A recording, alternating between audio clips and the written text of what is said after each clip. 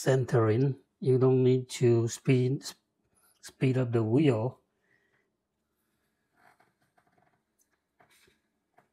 The key is bracing your hand. My right hand is bracing on the splash pan, and I push down the clay.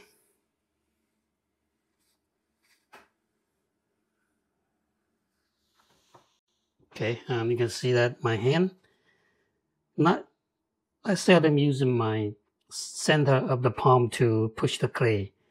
I try to use more of the fingertip here, and this part here, and just pinch while using my left hand.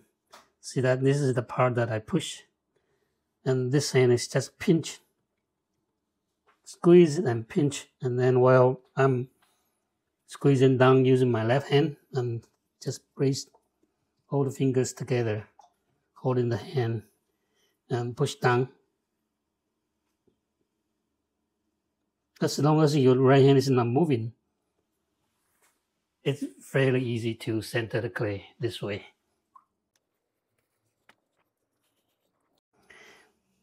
When opening, I'm taking it down, use my left hand. And again, my right hand is bracing on the splash pan. Left hand is kind of bracing on my right hand. And squeeze it all the way down to the right thickness before I open it wider.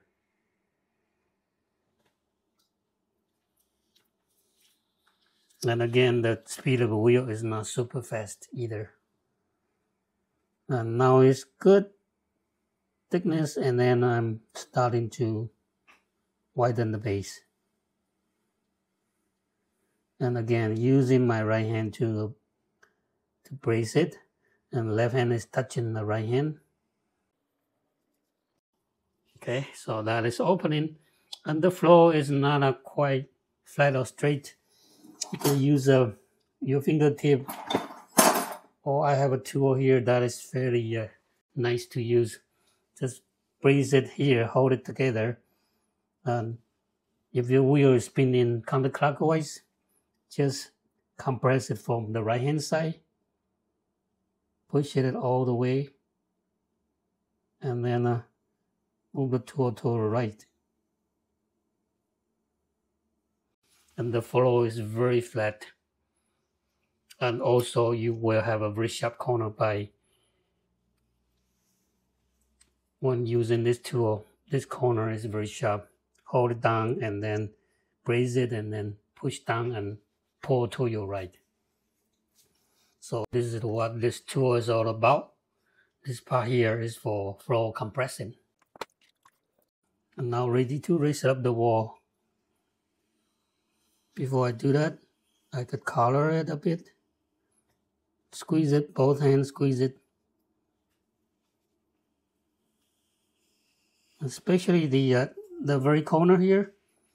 When I'm color, this right fingertip is pinching the clay, squeezing it, so you don't end up with having too much clay hanging out there. Right, and then I'm ready to raise it up. Since this piece of clay is not very big or very thick, so my initial lifting is just using my left hand to grab the clay and pull it and lift it up. Right, and then this right hand is again connecting on the splash pan and then hold it here. So the thumb is touching here, right there. So the left hand will be more stable. And this hand is holding on the side of it and pinch the clay and just raise it up.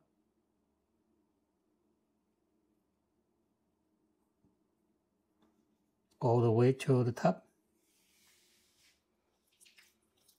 And again, put all the slip back to work.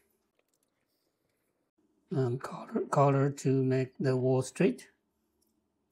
And this part here, pinch it in. These two fingers, pinch it in. Make sure it is slippery everywhere. And again, start to lift the clay from this corner, but you see that my thumb is too short. But I still want to do the same thing, like lifting the wall. So what I do is extending my right thumb here. Right, so this is the hand. This part here, slightly touch it and extended my right thumb. Pretend this is the left thumb. And then rest my elbow on my lap to stabilize it right there, and pinch the wall.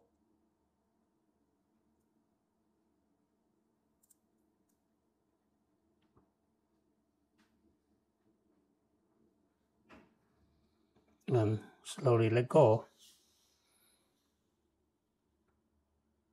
and compress. Remove the slip of the fingertips and put it on the inside of the wall. For outside, just touch it up with a little bit water and a little bit slip, and you brush up and down to make it slippery. And again, there's still clay hanging here.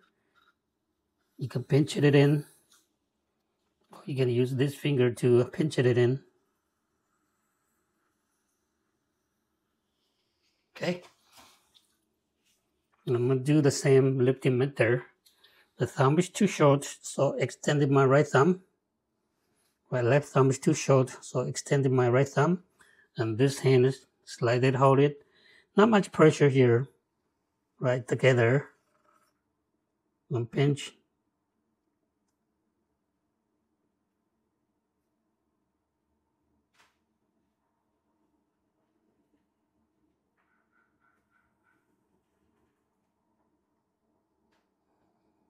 And slowly let go. Slightly compress the rim.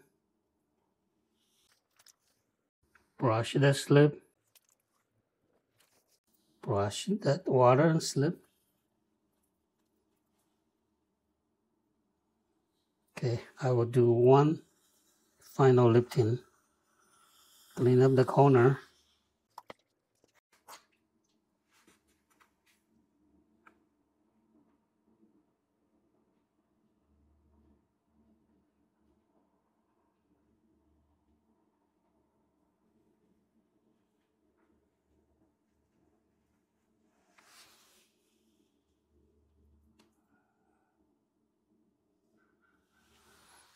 Okay, since I'm going to do the sodium silicate stretching, so I tend to lift my wall slightly thicker, little bit thicker than 1/4 of an inch, quarter of an inch.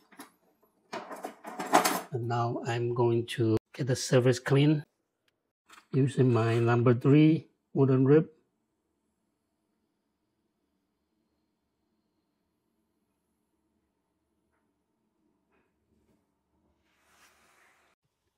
So I'm going to just use my fingertip, okay, my fingernail and the fingertip to draw the texture all the way to here.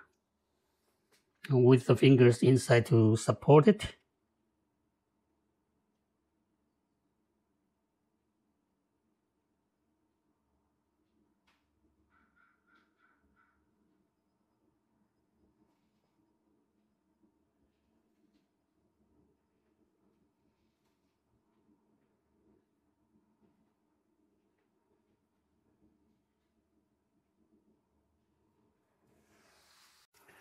Right, and clean up my bed. Before I brush the sodium silicate, I like to clean up my bed. Even the corner here. I like to leave about, maybe depending on what you're making, for the coverage, I like to leave about 1 inch without brushing the sodium silicate on. So this is about 1 inch here, and I brush down below. The thicker the sodium silicate and also the thicker of the clay wall, you will get a bigger crackle texture. And of course, thicker you could stretch it farther away, so you will get a bigger crackle. And I usually just wash my brush in the bucket of water. A little bit of sodium silicate is not going to affect too much. So just wash it in the bucket of water.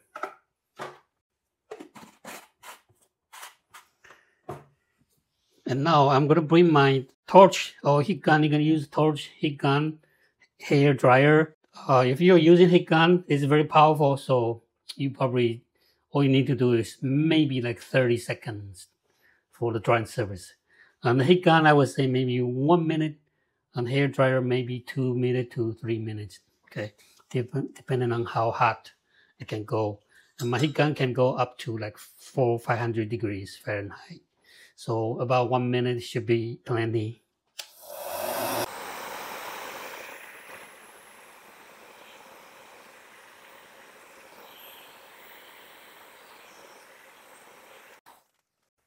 All right, I can see that there's still a little bit shiny on the deeper groove, but on the higher point, the shiny goes away. So that's the stage that I'm looking for. And now you cannot touch the outside any longer anymore. So just leave it alone and put your hand here, right? Hold it on the side of a splash pan. But inside you want to be slippery, so use the sponge and add a little bit of water to the sponge, and then you want to coat and rehydrate it or brush the slip on the inside of the wall.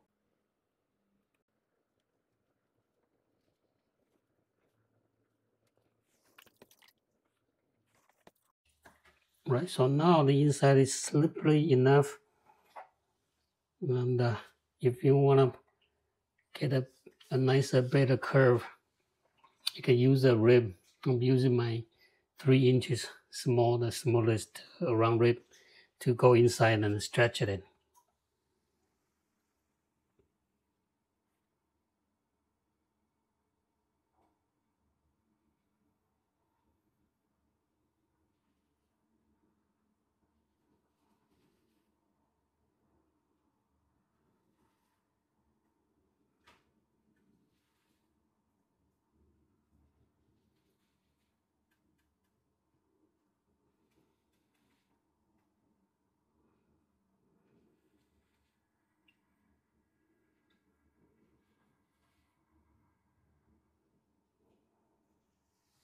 Right, so that is 3 inches round rib. Just grab it, put my finger there, grab it, and using from this part here all the way stretch to this part.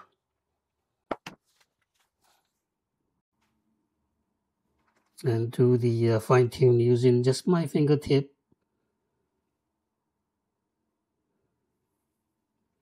And my fingertip is like here, slightly touched and a little bit more touched here.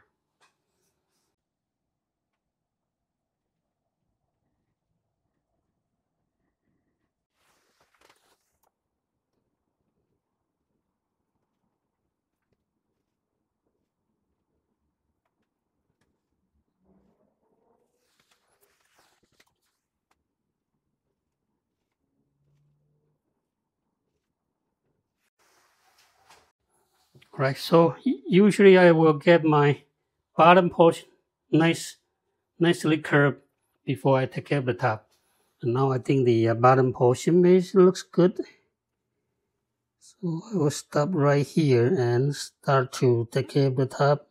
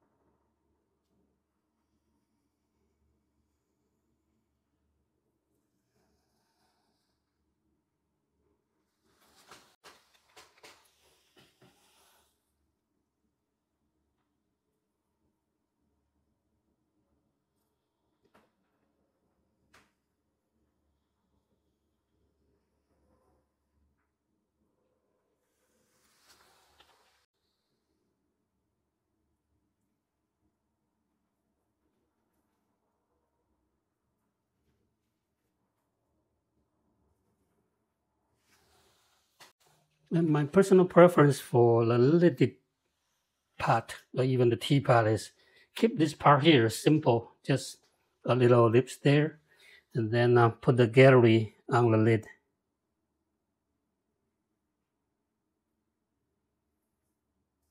And the top is slightly off, not level, so I'm going to use my knife to cut it.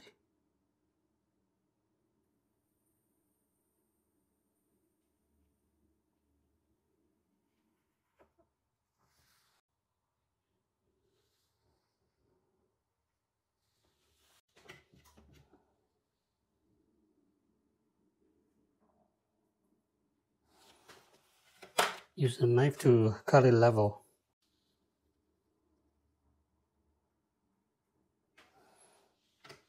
Right, so that's it for the body, and then just chop the unwanted clay up the bottom.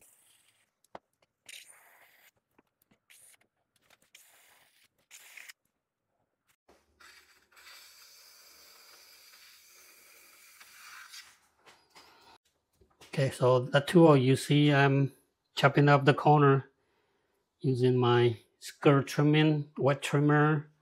This is my number 17. If you are spinning the wheel counterclockwise, or if you are spinning the wheel clockwise, you can use my number 18 trimmer, wet trimmer.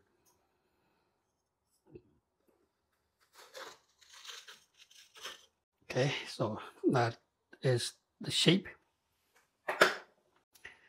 And before I put it aside, I need to measure the width.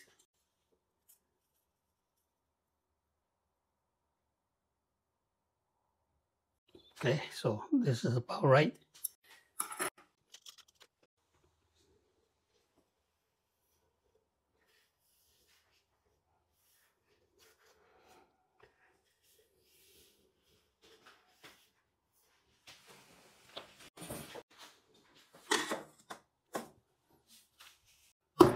Now making the lid for the sodium silicate cover jar.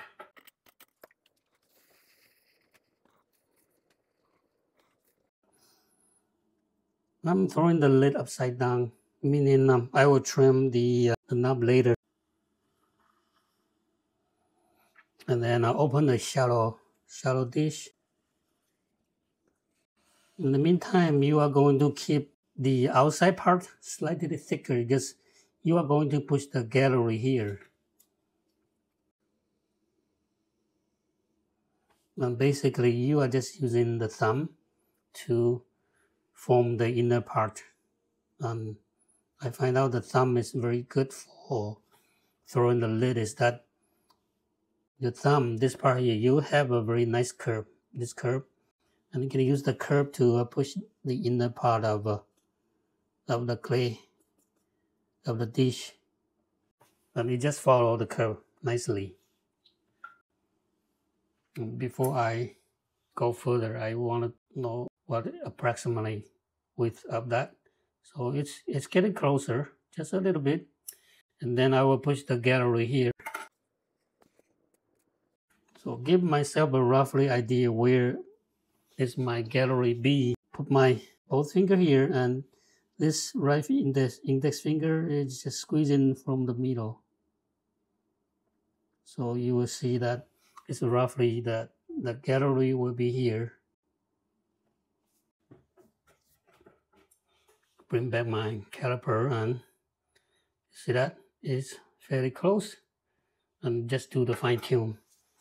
For making the gallery, you are going to use this tool. Is a good tool to use, but make sure this is nice 90 degrees here, because when you're pushing, you are going to form the 90 degrees. So if your wooden rib doesn't have a good 90 degrees, get a sandpaper and then just sand it. So this part here, you have a nice 90 degrees. And this is my number 1 wooden rib.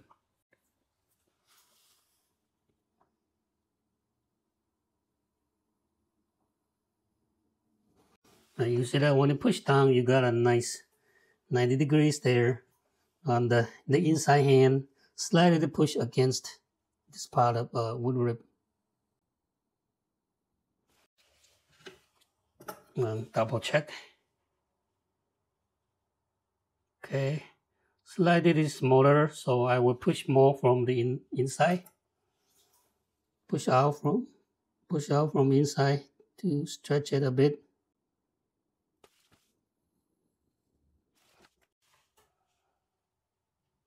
Okay, that's good. So I will just finish it up better.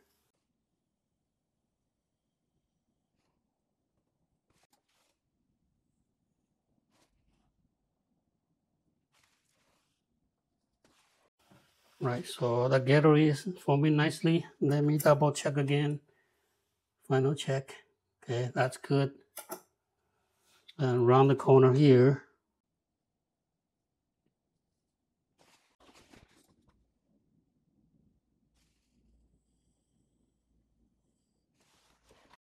So I like this part here slightly slanted. Okay, so it's easier for the lid to drop in. So I push the top portion slightly in, so the bottom portion is a little bit wider than the top portion. And the size of this part here hanging out, if it is getting too wide, you can use a good knife to chop it off, or you can do it while you're trimming. You can trim it off. So either way is fine. Let's do it now. Let me show you. This is my number 10 tool. Hold it steady and then just chop.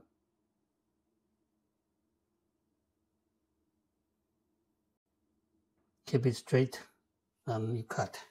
So it's very easy to cut because this blade is, the tip is very thin and the blade is thin, so it doesn't have a lot of resistance. So it's very easy to cut it. So after cutting, you can see that this part here is slightly wide, too wide. You can trim it later, but I personally prefer just do the wet trimming. So trim it wet.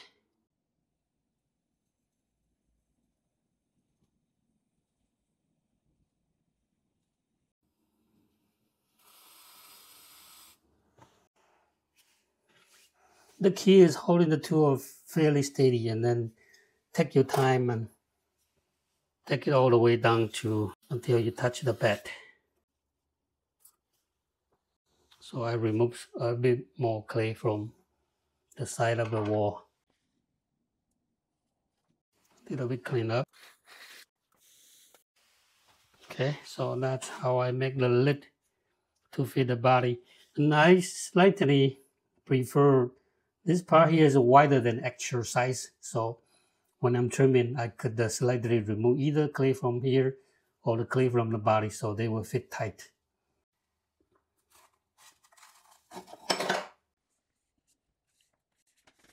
Okay, so this is what it looked like, and still have quite a bit of a clay to trim, but I already removed lots of them. And I will show you how I finish trimming in the later video. Right, so that's it for my demonstration, and see you in the next video. Thanks for watching.